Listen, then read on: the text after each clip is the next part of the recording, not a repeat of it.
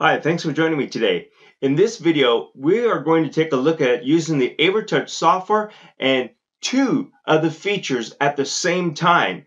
Did you know that you can use the freeze button and the visor or special tools at the same time? Well, let's take a look at how we would do this.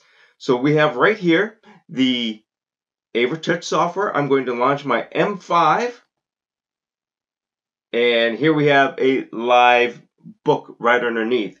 And if you notice the toolbar down at the bottom, second from the right is the snowflake, and that is going to be a freeze button. So let's go ahead and press the freeze button. So we have done that. Now it's frozen.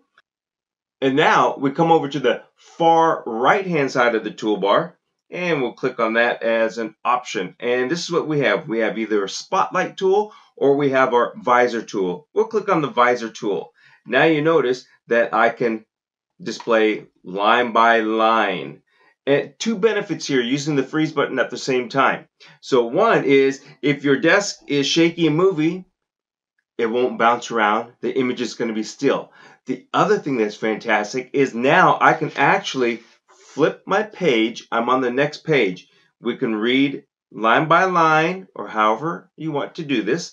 And then when we are ready for the next page, all I have to do is press the freeze button again, and now we are on the next page, and then I could continue reading line by line for the students to follow.